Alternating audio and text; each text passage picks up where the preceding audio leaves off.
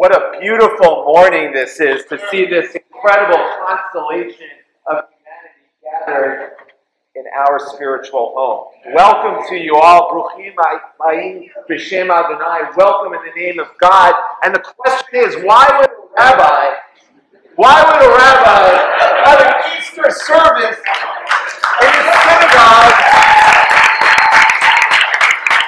on the Jewish holiday of Passover? And let me explain it real quick. On the holiday of Passover, we celebrate our liberation from slavery.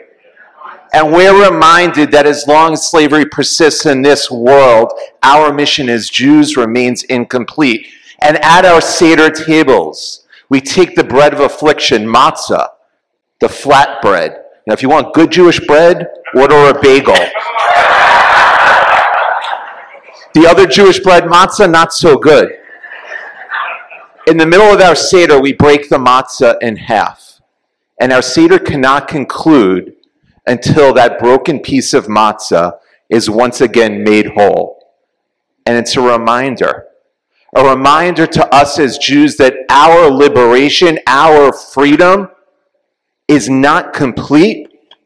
We cannot taste the blessings of God fully until we begin to heal the divisions of the world, until we bring brokenness to completeness.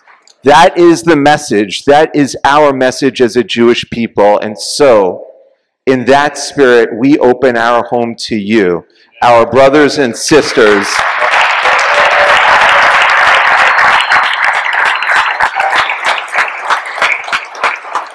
And we say to you all, may the love that is felt here be brought out there. May the unity that we all feel together spread throughout the world, uniting all of us in God's great blessing. Happy Easter. Wow.